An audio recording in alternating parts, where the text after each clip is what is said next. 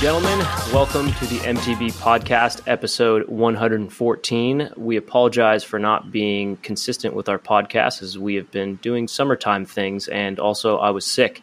But this podcast, we have a special guest because Jared is currently in Whistler, still in Whistler, asking a girl to marry him. So it is myself, I am Jeff. I am Troydon. Liam and Troydon are here. Troydon is the co-founder of Crestline Bikes. If you've listened to the podcast for a while, you've heard us talk about Crestline plenty of times. Troydon is the friend of ours that was the co-founder of Crestline. So we're going to ask him all sorts of various questions that we came up with and ones we got from our audience about Crestline Bikes, and also hit Troydon with some other random mountain bike questions just to hear his answers because he's an experienced South African mountain biker. Tell us about yourself, Troydon. Well, you probably know I love riding bikes and started kind of late in my life and basically felt like I had to catch up. So as soon as the e-bikes came around, I was like, sweet, I can get more downhill riding in. So jumped on the wagon pretty quickly. Yeah. So e-bikes, I mean, I just out of curiosity, because I remember the early days of Crestline, you were kind of thinking it was going to be an e-bike only company, but then you made a downhill bike. So where are you guys going at this point? So I guess like the first bike I ever had was a downhill bike, and that was sort of how I got into mountain biking. So I, just fell in with a group that was really into downhill, did a bunch of shuttling. So that was sort of my entry into it. And then actually went the opposite direction to most people who start, on more the sort of pedally side of things and then migrate to the gravity side. I started on the gravity side and then got more into pedaling bikes as I got more into bikes. Realized I wasn't that great at pedaling up the hill. And so when e-bikes came along, jumped on one of those and just, was like, okay, cool. I can get on board with this. Just get to have the fun and avoid the pain, which some people don't see the same way I do. And then when we started making the e-bike, I think it was more, obviously I have this downhill kind of background. So does my business partner, Mark. And because of how long things were taking to actually get the e-bike going, we decided to do a downhill bike to kind of keep us busy while we were waiting for parts and whatnot during COVID. So that's kind of why we did that. And we also thought it'd be a nice, cool thing to have a downhill bike, which is kind of the heritage of the brand and the fact that we love gravity riding. And that's where we come from ultimately. So, yeah. Yeah. I got the sense that you guys don't really care too much about many things other than making really good bikes that you yourselves want to ride. Is that kind of a good way to look at it? Yeah, I think that's definitely a good way to look at it. At the time when we started, there weren't a ton of options out there as far as, the longer travel e-bikes. They did start coming out right around when we started. And, obviously at that point we were like, cool, well, the train's left the station. We still think there's some stuff that we can add and some value we can add by doing our own bikes. And so we focused on those things and forged on. Yeah, that's cool. I'm stoked. I think I've spent a small amount of time on some Crestlines, but Liam has ridden them a lot more, and he can probably speak to more of how they ride. Liam, you rode the downhill bike in Whistler a lot last season, and then the e-bike quite a bit this season, right? You're somewhat in love, I would say. Yeah, I mean, the downhill bike's pretty incredible. I spent pretty much most of my bike park time on a downhill bike last season, so locally, shuttles, Big Bear Summit, and then like 4 days in Whistler with Troydon last summer on the downhill bike. So it's pretty fun to ride that. It just works really well. It's definitely pretty purpose-built race bike. And then, the e-bike is just, it rips. Like there's not much else to describe it. It's got the Bosch motor. It rides good. It's pretty confident inspiring. And it is a full power, so it's 50 plus pounds, but it still has pretty good maneuverability. You know, buzzwords, playful, poppy, and stuff for being a 50 pound bike. So I think I was on the e-bike when you were riding the downhill bike in Whistler. yeah, you were on the e-bike the whole week. Yeah. Yeah, it's actually pretty fun in the bike park. Some guys might not agree and might think, well, if you're there and you've got a chairlift, you know, why not ride the downhill bike? I think the reason I wasn't on one at that time was you were possibly riding my downhill bike, right, Liam? Yeah, and we just set it up for you. I think you only had two at the time, and one might have been another media company, and then I just rode yours. So yeah.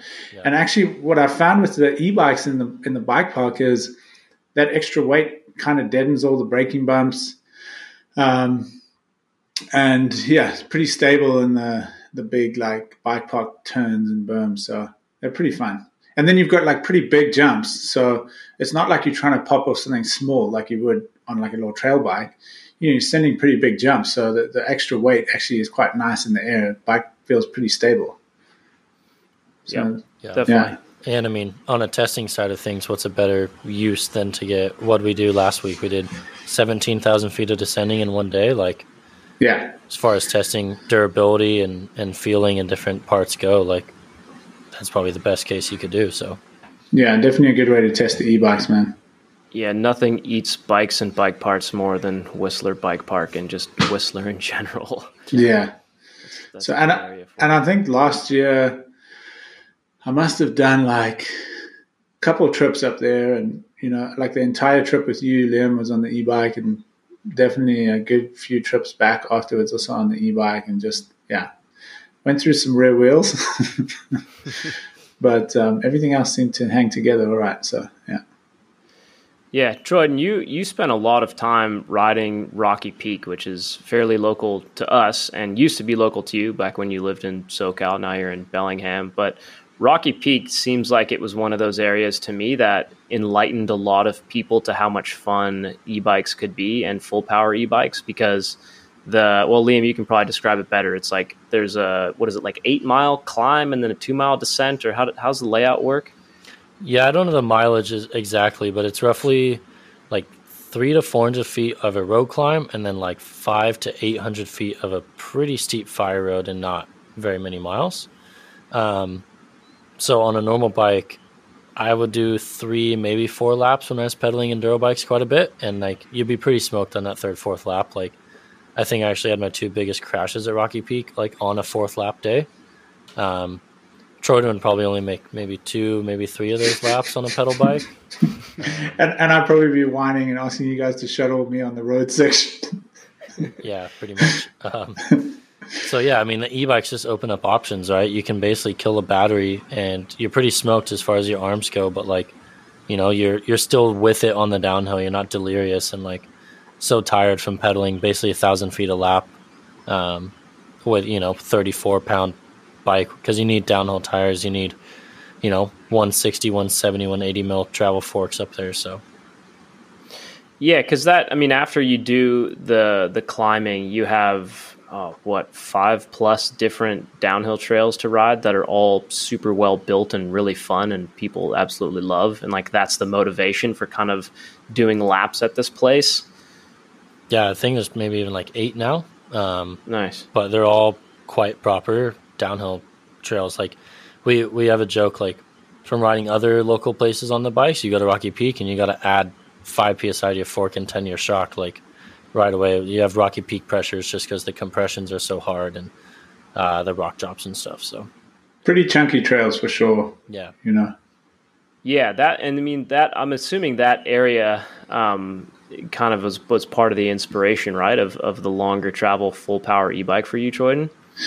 I think so. I think the key for us was, if you're going to have a bike that you can pedal to the top, and you have a bike that has the right characteristics while still having long travel, there's no downside really, right, to having that extra travel. If you've got a bike that's got all this travel but then feels wallowy and feels cumbersome, and then you're kind of getting all these downsides to that. And then you can sort of see like, well, is it worth having all that travel? But if you can get the platform to work in a way that doesn't have those downsides, but yet you have the extra travel, there's no sense not having it, because you're climbing up the mountain with a motor, right? So, and that was a big reason why we went that route. But also, it just depends on where you ride, right? And so I actually have my bike set up in a weird in-between mode that anyone can do. And that is, if you take our bike, you use the full length stroke, and you flip the chip into the short travel setting, it reduces the travel from 175 to 163. And you can pair that with like a 170 fork and have a 170, 163 bike. And where I ride now, that's kind of my sweet spot. So just depends. So say you used to live near Rocky Peak, and then you moved to another area where you just don't have those kinds of trails. The nice thing is to be able to, cater to that and change your bike and not have to go out and buy another bike. Also, people that are starting out and are not necessarily someone who thinks they need a ton of travel, nice to start at a 150 level, right? 150, 160 is still a decent amount of travel. Progress as a rider, and then be able to bump that up without being in a position where you now have to go out and get another bike, So I think that was, all of those things were taken into account when we designed the bike and worked on the bike. Obviously for us, and what I'm seeing too is the long travel version is just the most popular. There's no disputing that, and I think it's because the bike still feels very similar in either setting. Yeah, totally. So, well, just for clarity, the RS 205, that's the full-blown downhill bike, not an e-bike, and then the RS 7550 and then the RS 5075. Give us the little rundown of like how the longer travel and the less travel work on the e-bike models. So, in hindsight, I've also realized that the model names and stuff are a little confusing. Not the first or last person in the bike industry to make confusing model names. Don't worry. Yeah. So, but the reason we did it like that was literally like it is the travel setting, right? So the 205 is the downhill bike, comes with 205 mils of travel. That bike's got some flexibility as well. Liam knows there's like a short stroke option which drops it to 190. We do have a link that Cascade have been working on, actually get it all the way down to 180. And some people have set those up as enduro bikes. I've actually seen a couple with transmission on them. We've got an idler pulley that Cascade are working on that's set up for the new flat top chain and everything. So that'll really help those guys that want to have that as like a burly enduro bike. And then when it comes to the e-bike, the way we did the model number was just the way it was set up from the factory. So if it was built as a long travel version in the long travel settings, the 75 comes first. That's 175 rear travel, right? And then you can adjust it all the way down to 150. So that's why we did 7550. And then vice versa for the shorter travel one. So if it left the factory as a 150 bike, then it's a 50-75. You still have the opportunity to bump it up to a 175. So yeah, definitely seen much more people wanting the long travel. I think what we'll probably do in future is spec most of the bikes, if not all of them, as the long travel version. And then we can always do the change or facilitate what needs to happen to change it to either the slightly shorter travel or the 150 travel if someone wants to go that route. I think it's going to be simpler for us than changing as many as we had to change from the short travel to the long travel, if that makes sense. Mm-hmm. Yeah. So the RS 7550 is 175 rear travel, stock with a 180 fork. Yeah, correct. The RS 5075 is 150 rear travel, stock with a 160 fork. Yeah. Cool. And then how do you adjust the travel ranges? So there's a flip chip on the lower link, and on the 150 travel version, you're running a 230 by 57.5 inch shock with the flip chip set in the short travel setting, so in ST. And to get the full amount of travel, you're running a 230 by 65 shock, and you have the flip chip set in the LT setting, long travel. Yep. Nice. So do you think, this is just out of my own curiosity, do you think that it's a little confusing for some riders who are kind of, I guess if you're buying a bike as high end as a Crestline, you're pretty into it, but it is slightly confusing. And have you run into problems just like explaining how all this works? Because even telling someone what a flip chip is, definitely know what that is, it's kind of hard. It is. It is definitely a bit confusing. I think, like you said, we've been pretty fortunate with a lot of customers that are really into biking, really into e-biking specifically, and know what they're looking for. And so the majority of the customers we've had kind of know what's happening with all that stuff. Flip chips have been around for quite a while, so especially on this kind of a platform, sometimes just for a geometry change or a BB height change. So it's not too difficult, but I think for definitely some confusion, and it is something that maybe I need to clarify a bit more, make it a little bit simpler on the website. And I think that's also kind of why we've been led down this road of, just focusing on the long travel one, but making it clear to people that we can adjust it to a shorter travel bike if they would like us to, and then, having that as something we would do for them. Yep. Yeah, that's cool. And it seems like, a lot of that stuff from what I've seen has been explained quite well, and a lot of the press you guys have gotten. So Pink Bike's done a full write-up. Obviously, we have at Worldwide. And then Rob rides eMtb. He did a really good video on the bike. So there's some people that are already creating some pretty cool content on the thing. Any other media that you're stoked on you guys have gotten in the last year? Yeah, so I think you've definitely mentioned the main ones. We do have Vital, who's going to be releasing one fairly soon. They have had a bike for a while.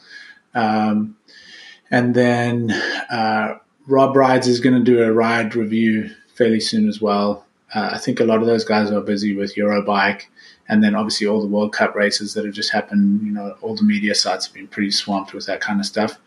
So yeah, you'll definitely see a couple more coming out fairly soon, and it has been really good to have people like that explaining things as well, because someone like Rob, for example, is, when we watched his video, we were like, he really does a good job at, making his point as far as all the little features and how they work. And so it is actually really nice having people like that out there to help you get that information across to people. Because what we're also trying to do is provide something with some flexibility to people.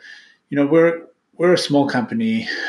We're focused on a very specific bracket, and we want to provide a really cool experience to people, and we could be looking at it differently and be like, well, if we did this way, we could sell more bikes, but we just want to provide something really cool for people and give them a bunch of options, right? And really have someone, give someone the ability to really dial in their bike and have something that they're really happy with.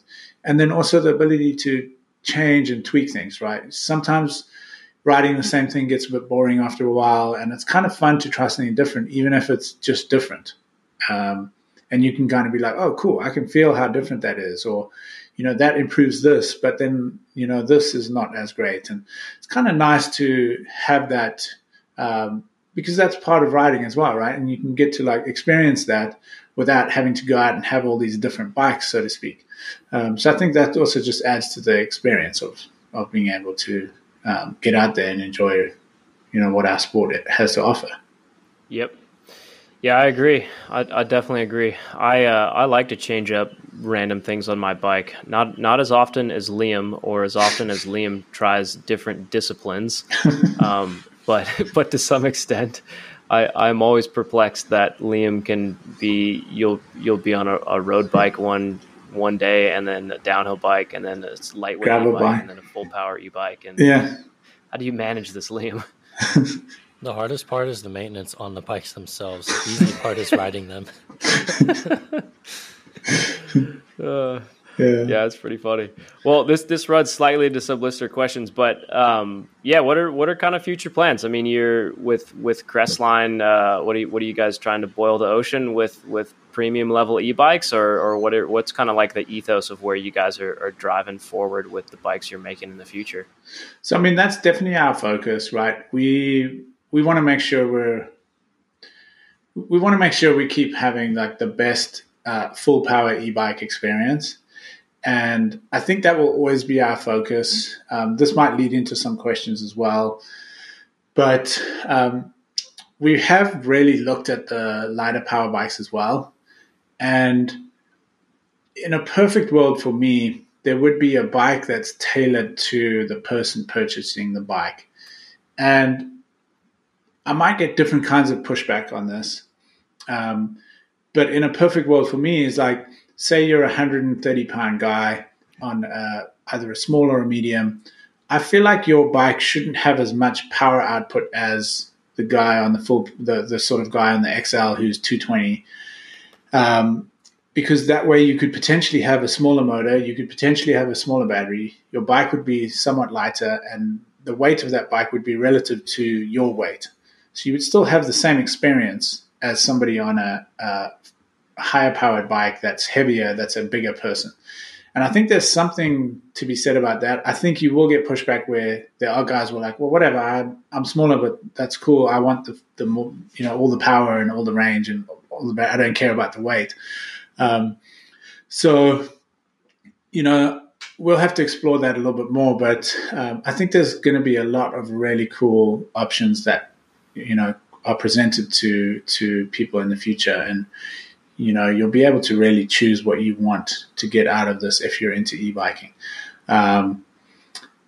What we also did notice when we were considering, where we would start and where we want to go is there's just more full power e-bikes out there, right? They were just, they were the ones that came out first. More people have them. A lot of people want to ride with their friends, so when they decide to get an e-bike, they look around and see what their friends have, right? And, if you want to go ride with your friends and you have a half power bike, certain people might be able to get away with it. If you're a smaller guy, pretty fit, you might be able to hang with some guys on full power bikes that are bigger guys. But if you're a bigger guy and you're trying to get on a half power bike and go ride with a bunch of dudes on full power bikes, you're probably going to be killing yourself. You're not going to have the range that you need. So again, we just felt like there was more of a need for full power bikes. And that's not to say we'll never do a half power or a lighter weight bike. We just think that that's like the real focus for us for now, is just having the best in that category, and then building from that. Yeah. Nice. How many bikes do you imagine you'll have in 5 years? How many different bikes? Yeah. It's hard to say. I mean, as you know, it takes quite some time to develop a bike. Yeah. So 5 years is actually not that far away in those terms. I'd like to think we'll always have at least 2 to 3 different suspension level full power e-bikes. So from a fairly short travel to like a long travel, maybe we end up bumping up our travel even more on the longer travel side of things. So it depends on how you look at that. Like, there might be a company out there who has 2 e-bikes, but we pretty much have the same, even though it's one frame, different configurations. I remember when, I can't remember who it was, but they did like, is it Yeti? They did like a lunch ride, or they did different configurations of a certain bike that almost made it another bike, even though it was, something else pretty specific. So when I look at it like that, 2 or 3 full power models, maybe a lightweight model or 2. We did this downhill frame, which was kind of cool because we were in a position where it was really hard to get parts. And so we were quite far along with the e-bike, but actually getting parts to put them together to bring them into the country was what was holding us up. And that's when I decided to do the downhill frame. actually kind of you prompting that as well, because I remember you talking about Nico, putting me in touch with Nico, started chatting to him. He had been talking to Jimmy at Cascade, and they had been working a bit with each other. And then like we were working with Cascade because they helped us with our kinematics, and then one thing led to another, and we decided to make this like limited edition downhill bike. And it came about quite quickly because of the way we did it. And I think there's an opportunity for us to potentially do something else like that, which could also be cool and kind of bridge a gap between how quickly technology moves and what we want to do on our next e-bike.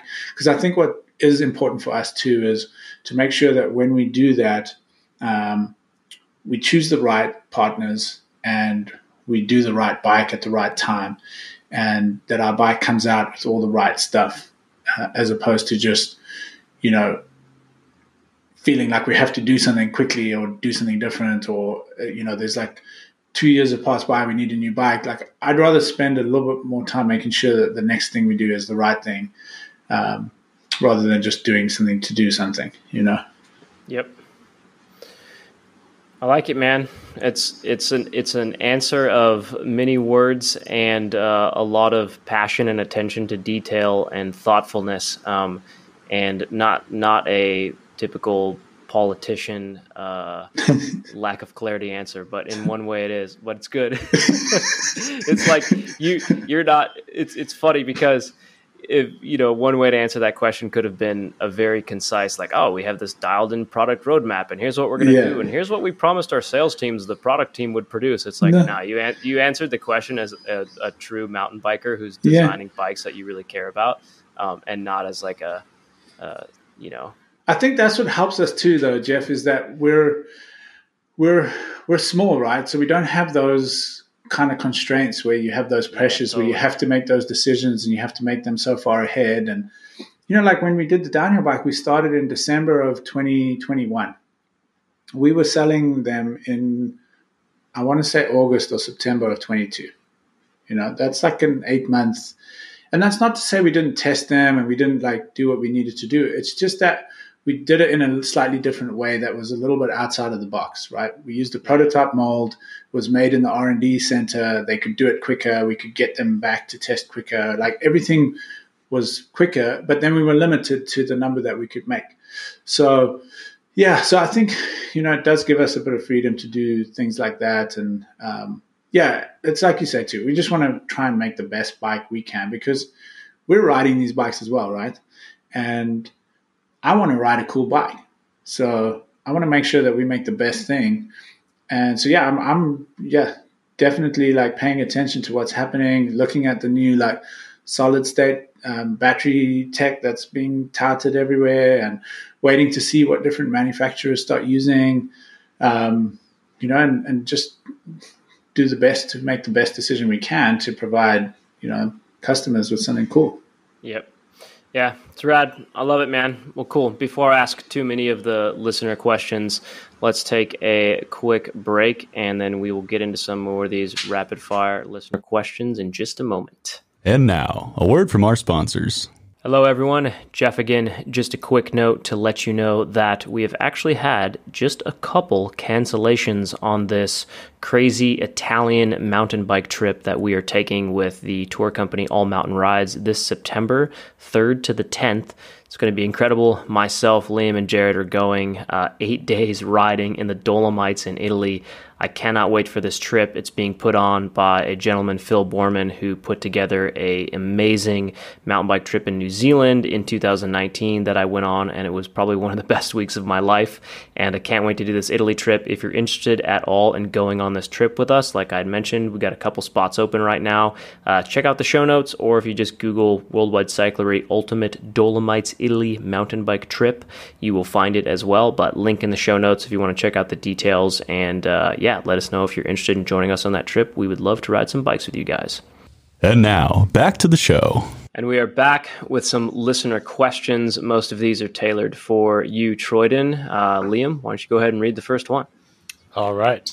So, Troydon, how did you come up with the name Crestline? So you guys are from Cali, and you're probably familiar with the area. And you've also come up with brand names, and probably know it's not the easiest thing to do, right? It's like nearly impossible in the 2020s. Yeah. So I did have a book that probably had like 15 pages of ideas that were not great. A book that you made. Yeah, a book that I was writing names in. And then, we started thinking about location-based names and the fact that we were from California, and that's where Mark and I were, and that's where I started riding, and et cetera, et cetera. And Crestline is a zone that we loved going to. It's not somewhere we went all the time. It's a little bit of a drive to get there. And there's some really cool, pretty well-known downhill tracks there.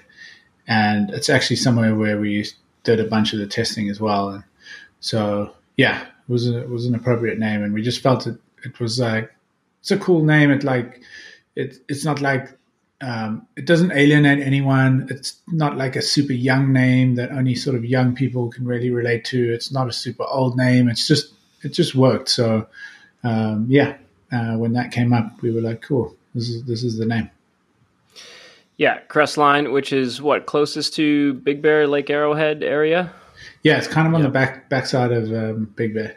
Mm-hmm. Yeah. Yeah, rad. Cool like little zone. Yeah. The next question is on the more technical side. Why did you choose to use the Bosch system in your bikes? So I think this was something we considered for quite a while, like what to do and what was the right answer. And we had obviously ridden a bunch of e-bikes with a number of different systems, from the Bros to the Yamaha to the Shimano, Bosch, and we just had our best riding experience was with the Bosch. There were certain things about the Bosch that we didn't like. The integration wasn't that great. That was one of them. And tunability, like you got sort of X number of modes and that's what you got, and you couldn't do anything to it. And so those things were things that weren't the best on that system. But when we started looking into them, we started seeing that they were making changes to those things. And the things that were the good things kind of remained, and the things that we felt they needed to work on, they were actually working on. The other nice thing about that system is it's a fully cohesive system provided by a very established company. So as a new brand, we also want to offer good support to customers and, have them have a good experience. And when you're bigger, you can probably take more chances with using different vendors for different things. So you might get a battery from someone because you can get a bigger battery, or you can get something that maybe that vendor who provides the motor doesn't offer. But then you have this issue that you might run into where if you have something that happens, people start pointing fingers at each other. And, the person who made the battery is like, no, the battery's working fine. And then the person who made the motor is like, no, the motor's working fine, but these things are not talking to each other. Now what do you do? So for us, it was important to have a system that was cohesive. If we have an issue with it, it's Bosch. We go to Bosch and we get it sorted out. As simple as that. And it's arguably, one of the best on the market right now. So I think that all lined up nicely for us. And we're pretty happy with that choice. Yeah, they seem to be having just a really good reputation, that they're holding on to that good reputation thus far in the e-bike space, and also seem to be coming out with a lot of new stuff at a pretty fast pace that looks really well and just well done and refined, which I'm pretty impressed. Which seems like they're just competitive when it comes to trying to be in this market and be a leader in it, which is killer. Good to see that. Yeah. And if I'm not mistaken, your Crestline was the first bike with both the wireless motor and integrated screen in the top tube. Bosch, right? With the wireless remote, yeah. Yeah. So, I mean, I don't know if we were, but I feel like we were one of the first, if not the first, to have the race motor in the US. And then, like you say, the Bluetooth mini remote and the system controller and the screen and everything, basically all the bells and whistles of the new stuff. Also the valve stem magnet, so no wire and cable running to your rear wheel, and a, like magnet on your disc or anything like that. So all those cool little things that they came out with, we managed to kind of be there, as those came out, which was cool. Yeah, nice. Worked out good. Definitely. Next question is, how was the reception for a brand that mainly makes only e-bikes? I guess it's slightly confused because when you guys originally started talking about and launching Crestline, you were going to do e-bikes, and then you're like, oh no, check out this super cool downhill bike. And now it's like, well, what's Crestline going to make? Is this an e-bike company? Because you told us it was, but now it's not. Well, I mean, at the end of the day, what do you need, bro? A downhill bike and an e-bike. There's nothing else you really need, right? Yeah. So you can do pretty much everything on that. You got your bike to go on trips, go ride parks, go ride chairlifts, have a bunch of fun. And you got your e-bike to do whatever you want. Go ride with your cross-country mates. Go ride with your downhill guys. You know what I mean? It's like, so it's weird. I guess I have 4 too many bikes then. Yeah, exactly. Yeah, but I can go ride with you on any of your bikes. So, yeah, I mean, the reception has been pretty good. I think maybe part of it is because of, where it comes from, and the fact that we're focused on this sort of gravity side of the sport. And that's what we love, and that's what we want to be our thing and our heritage. And so that's why the DH bike worked. And if you go and actually look at the downhill riders, and you go and follow a bunch of the guys that race World Cups, and 90% of them love e-bikes because they're cut from the same cloth.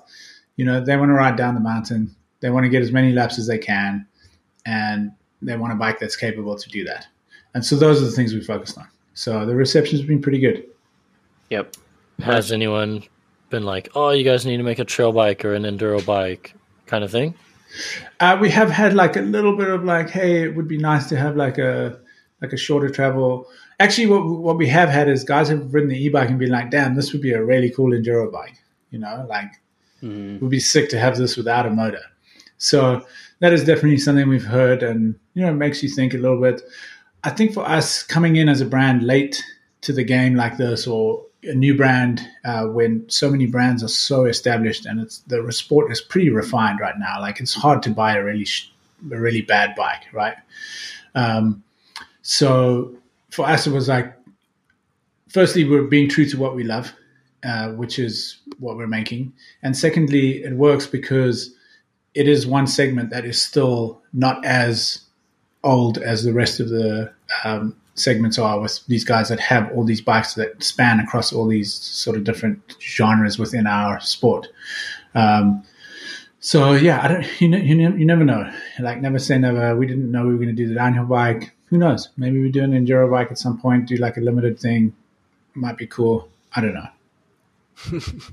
Yeah. I like it. Nothing in stone. Just kind of doing whatever you want. Yeah.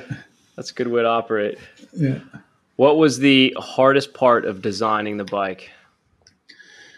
So it's kind of weird, but I think the hardest part was not actually designing it. It was getting parts to put on it.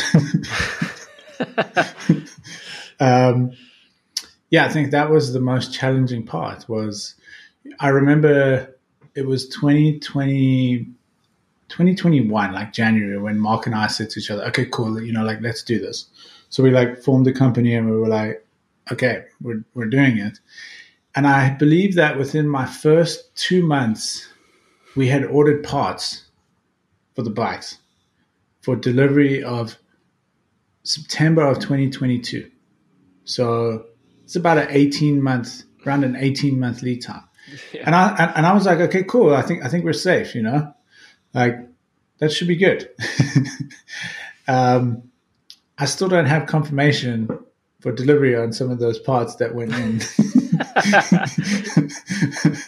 in August of in January or February of 2021. But yeah, so there was some scrambling that happened. I ended up getting some North American OE accounts set up because I couldn't get Taiwan OE accounts set up. I had to order some parts for the first batch of bikes that I ordered here in the US in aftermarket packaging, and then had to ship to Taiwan to get assembled.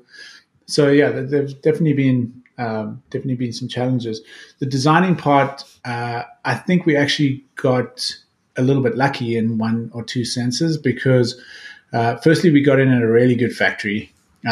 People have reminded us of this a couple times, and I didn't maybe realize in the beginning, but other people in the industry have made it clear, and I'm so grateful that we got in. And at the time, they were going through COVID. The factories were shut down. A lot of the workers were sent home, but a lot of the engineers and the 3D surfacing guys were kept at the factory, and they had a lot of capacity. And I remember when we were working on our bike, we actually got a ton of support on that side of things that I don't think you normally get. And so, at one point we had, you design one size first, and then from there you break out and do the other sizes, and then they start making those other molds. And I remember them saying to us, "Hey, do you want our 3D guys to start doing your sort of like RH2 and your RH4 while you guys finalize?" And we were like, sure, like that would be amazing. And I think it's because they were there, they had the time, so, and it was pretty helpful for us too, because these are the guys that check your work. So we had already like got the aesthetic and stuff down on the frame, but then when it comes to clearances, tolerances, all that kind of stuff, was actually super helpful having them looking over the frame and doing things, because that's what they do. They check, all the manufacturers will submit their drawings and stuff, and they'll check them. So yeah, so I think we got a bit lucky with that. So I think the hardest part of designing is being like, okay, cool, it's finished. Let's make this thing and get it out. Because you can always change little things. You can always make things better. That's kind of hard to let go. And I think coming from a music background, it was very similar. A song's never finished because you can always change something. And it's very hard, especially in a creative thing, to actually be like, okay, I'm cool with that. Let's roll with it. It's never done. Yeah, it's never done. But the nice thing is you can always make another song. You can always make another bike, right? You can always improve on. So I think the key is like you also have to let those things go at some point. Otherwise you will never have anything come out, right? Yep. So, yeah. That's some good life advice right there, Troydon. Yeah, this is now a life podcast. It's no longer the mountain bike podcast. Yeah. Well, it does apply to many facets of life, right? It does. It really does. Yeah.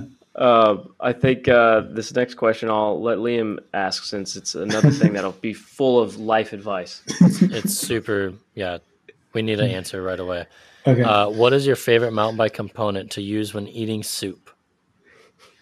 I feel like I read these questions, and for some reason I didn't read this question. This is when we ask the Worldwide Cyclery audience for questions, you get this hilarious combination of business related questions in the bike industry to super technical mountain bike specific questions in geometry to component preferences to things like, have you ever shit in your chamois? Like it spans the gamut of funny mountain bikers, just depending on when they happen to see the Instagram story and reply, whether they were, 2 beers deep or mid ride or bored at work or whatever. I'm not sure there is a good component. I'm trying to think of the best component to eat soup with. And I mean, I think I'm going to go with the brake hose. It's like, because you could cut the brake hose and use it as a straw and actually eat the soup. I would go with a grip, because if you take just a grip, you could, it's like a spoon. You could sort of stuff the soup. You could spoon it in there. You could put the broth in there, and then just use your finger to kind of jam in some of the noodles, and then pour it in. That's what's your answer, Liam? I think I'd take the saddle and I'd put the soup in a tire, and the combo would kind of work pretty well. That could Especially work. if it's like a more hearty soup, Nice. Somebody actually, I wouldn't be getting any of the goodies. I'd just be getting a very strange version. Broth. Yeah, I've got the broth.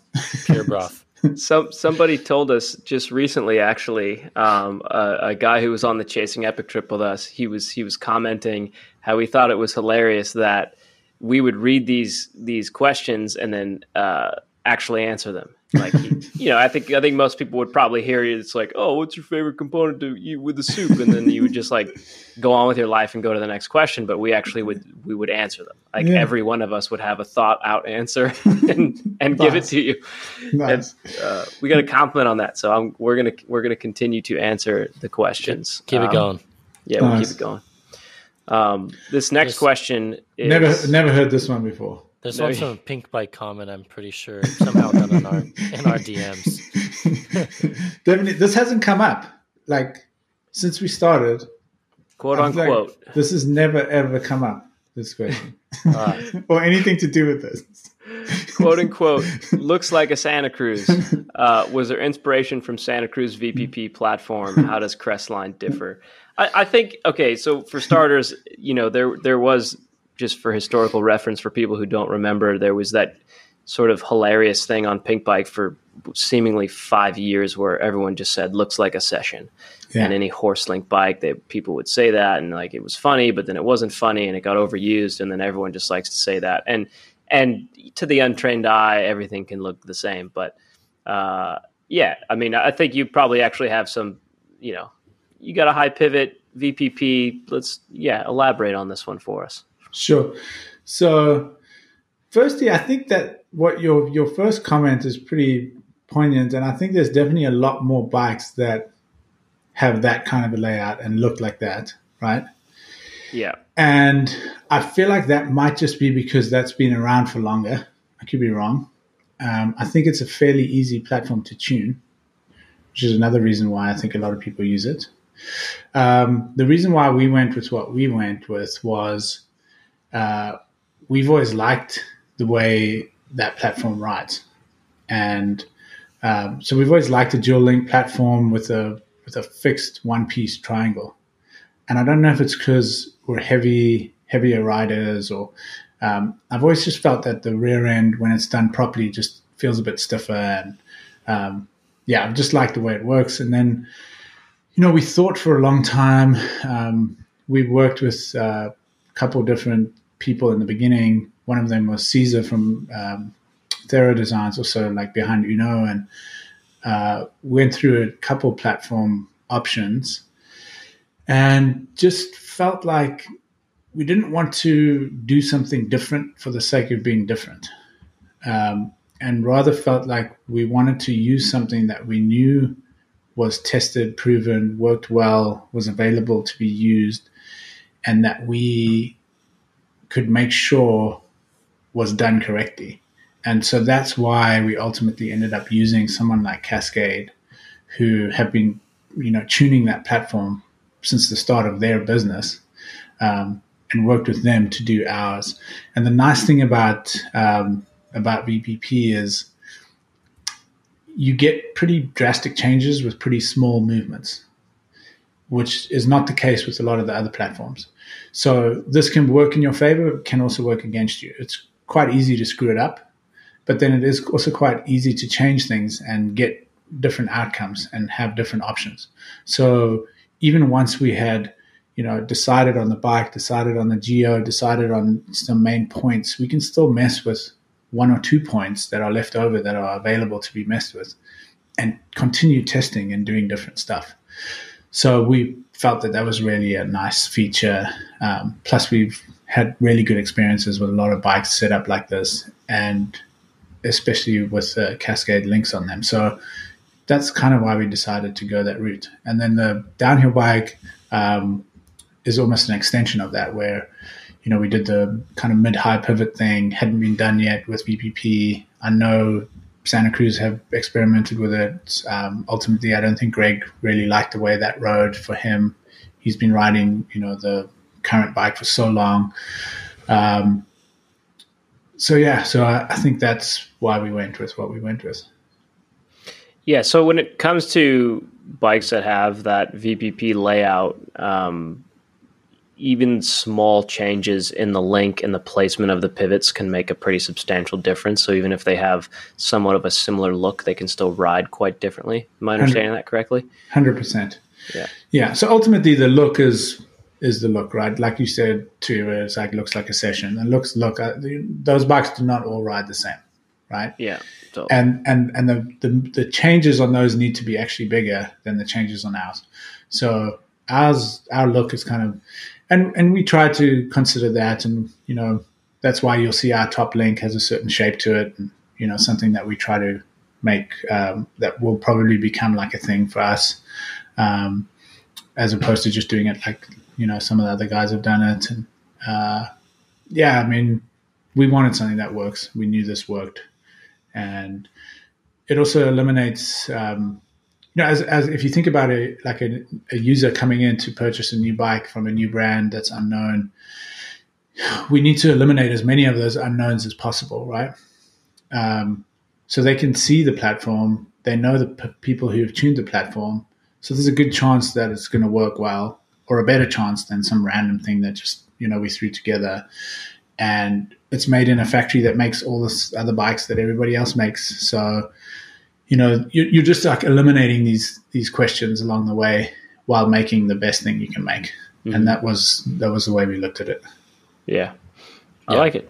It's good. Well, and when you start refining something and you refine it over time, you kind of like get down to this point, right? Like if you look at vehicles, if you look at cars, there's a reason why the last 20, 30 years, they've all kind of followed the same suit. It doesn't mean they all drive the same. It doesn't mean all bikes ride the same, but like, once you continue to refine something, like it's going to end up at this point where it's going to be pretty much similar as far as aesthetically goes, because that's just going to be the best, the best way to do it.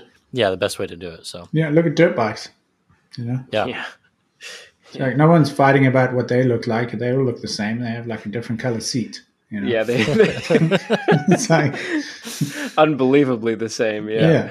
So. Yeah. Yeah, that is funny. That's a hilarious like analogy to draw. Yeah. What's your prediction for the next innovation in e-bikes?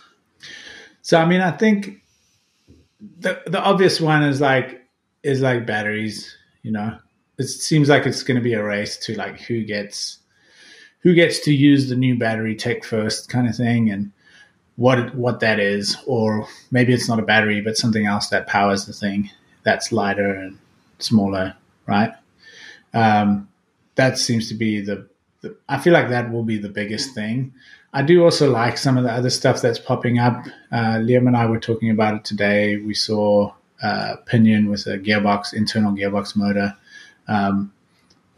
I think that's really cool, and I think there's some really cool stuff that can come from that. I love the idea of like a belt drive to eliminate noise and potentially maintenance, and then having all your gears internal, so moving that weight off the rear wheel. The new transmission stuff is good, works really well, a little bit heavier, so maybe some people will see that going in the wrong direction. I've been running it for a while. I don't feel like it's overly noticeable, if at all. I might not be in tune enough to pick that up, but I do feel like there's definitely a lot of room for cool stuff, and I think it's going to take time for the right things to emerge as what that cool stuff is. And some guys are going to get it right and get lucky and get on early. And so we just have to kind of, look at everything properly and try to make those decisions appropriately. Yep. Yeah. Nice. I like it. I'm looking forward to it. Yeah. Liam, next question. Will mid-power e-bikes become the norm? I would also like to ask, what exactly is a mid-power e-bike? Yeah. I'll let Liam answer the mid-power e-bike question, and then I guess you could kind of say something like a Forestall is almost a mid-power e-bike, because you do have the specialized SL range, which is like a 35 Newton meter power, and then you have the Forestall at a 60 or 65. Fazua and TQ are also maybe more in that mid power versus like the SL motor. I honestly have no clue.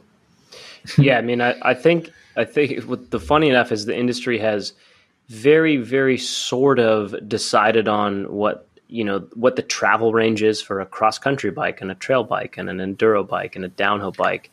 Maybe that will be how this plays out with e-bikes. Like eventually we'll sort of say like, oh, light e-bike, mid power, full power. Like we'll eventually I think you've touched the range in our head when people say those words. I think you touched on it there. I think a mid power e-bike is simply a lighter weight e-bike that has a little bit less power.